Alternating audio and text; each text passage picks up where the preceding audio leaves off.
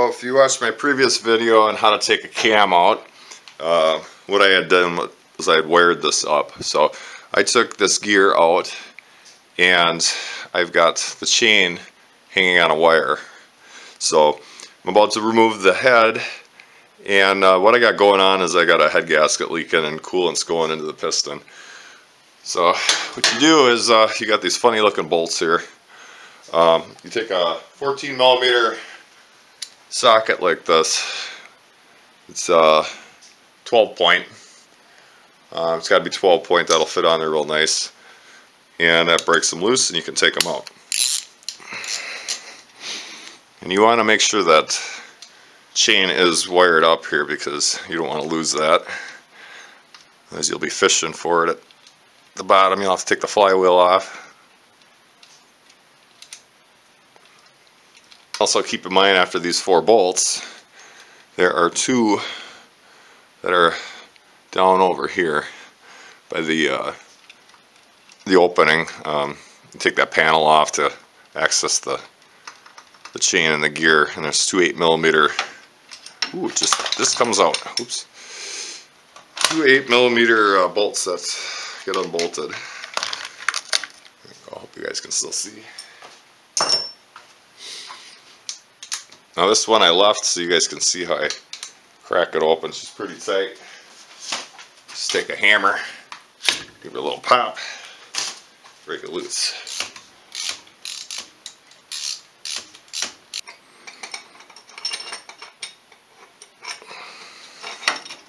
No, it's not gonna make it. There we go. Take those off.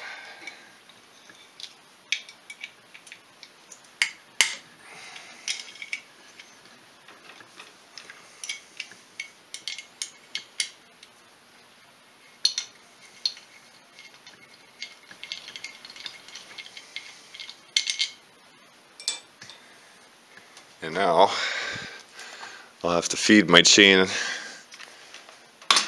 through the head while I'm taking it off.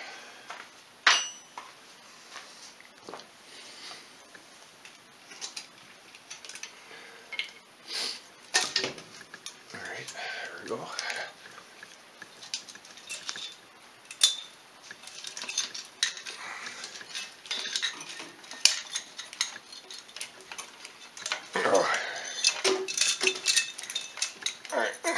There you have it. See, it was leaking right here. You guys can see that. Leaking right up here.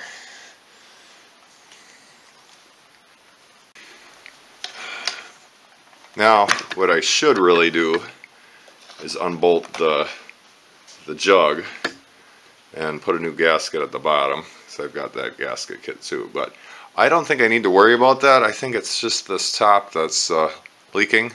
I can see the parts where it's leaking. It was leaking right here. Thinking that's where it warped a little bit. So I'm going to go ahead and clean that up and then reinstall it. Alright, so I cleaned everything up. You got the new gasket on. It's kind of foolproof. You can only put it on one way because of the dowel pins. Now I'm going to put the head back in, feed the chain through, and we'll go from there.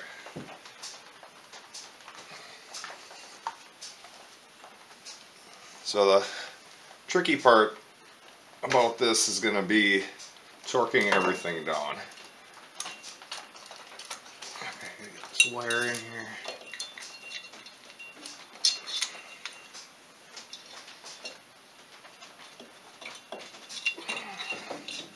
Feed this through. Make sure that's in the right spot.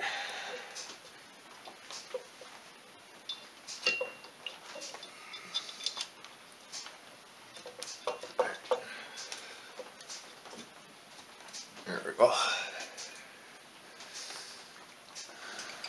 So I'm going to start them by hand.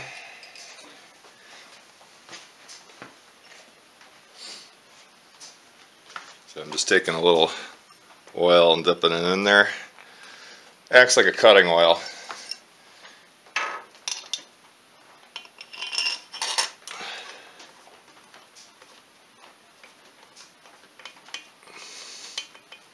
Okay, so I'll do that to all four. I'll get them snug and then go through the torque process. Okay, so what I'm going to do is I'm going to put a mark on each one of the bolts on the top. Only because this torque sequence is very weird for Polarises. So torque it down 22 foot-pounds first, and then 51, and then after that you have to back it off, tighten it a quarter of a turn, back it off. I'll kind of go through everything. It's 22 foot-pounds in each one. We'll go a crisscross pattern. I'm just going to snug these up a little bit more.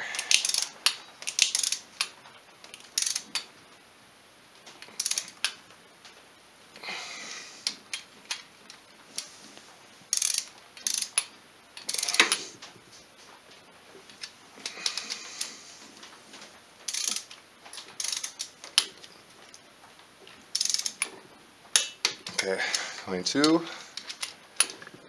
22.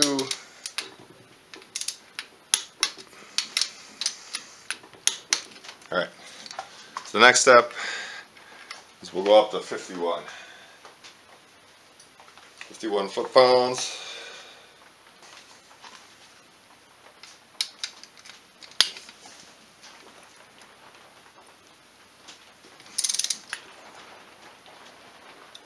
Jeez, I think that's off tight. There we go.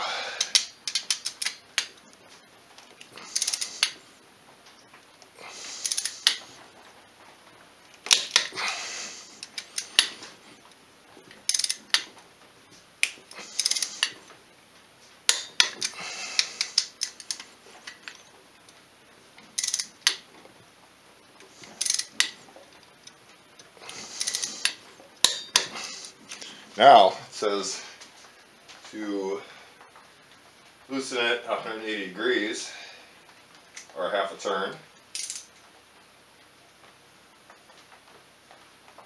and then tighten it 11 foot-pounds. So that's where the marks come into play.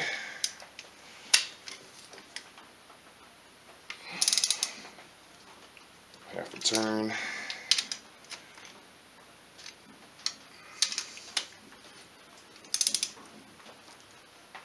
Now we tighten it at 11 foot-pounds.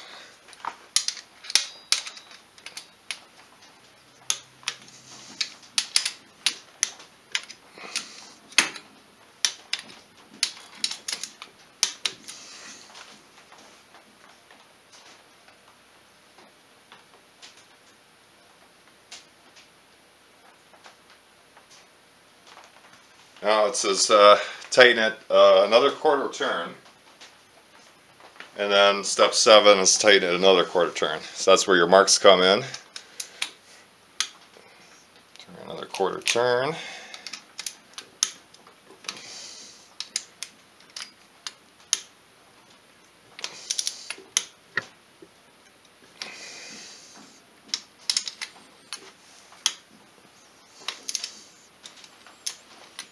Now I'm just going off the marks, so don't pay attention to how many times I'm ratcheting. Got marks, this mark's going straight down. I'm going to turn that a quarter turn.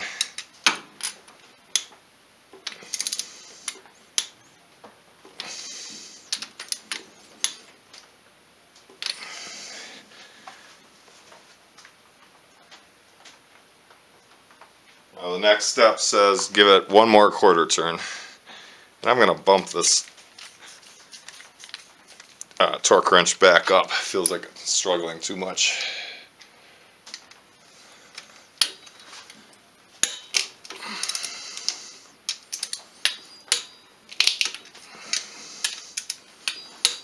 What you're doing is basically you're using the threads and you're cutting it. There we go. So a quarter of a turn.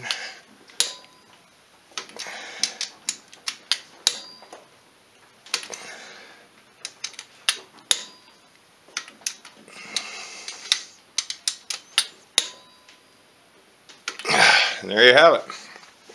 I got these 2 bolts to put in down here. Those are 8mm. And I don't know the torque specs on those. Got an 8mm. Just tighten it until your neck muscles tighten up. That's what I always do. Good.